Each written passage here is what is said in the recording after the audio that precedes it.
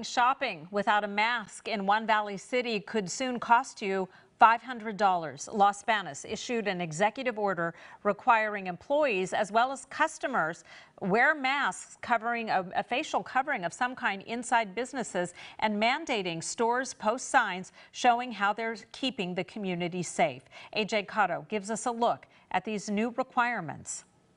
The order is not in effect yet, but a lot of places are already taking action. We're seeing a lot of people wearing masks and businesses posting these social distancing and sanitation signs. In Los Banos, like everywhere, many businesses are closed down, but now entering the open ones will come with new requirements. Part of the effort is to have citizens wear masks if they're going to enter in what we identify as a covered essential business. These are enclosed shops like grocery stores. Police are authorized to enforce the order with an up to $500 fine. Little drastic.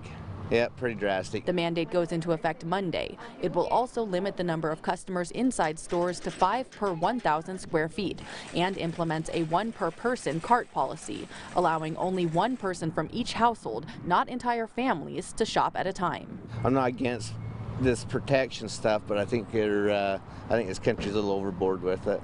The order also asks stores to step up. The city's mandating this, yes. For businesses to remain open, they will be required to post signs with their social distancing as well as sanitation protocol. And here it tells people what we're doing, how we're keeping everything clean. Julie Martinez works at a gas station where many COVID-19 precautions are already in place. People get frustrated and they take it and think that it's me who's putting it on them.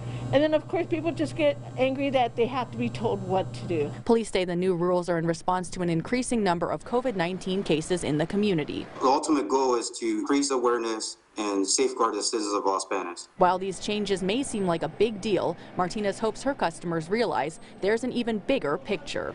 We're all in this together.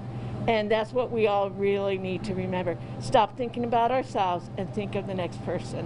While police are able to enforce the $500 fine, they are really hoping people take it upon themselves to comply. In Los Banos, AJ Cotto, KSEE 24, local news that matters.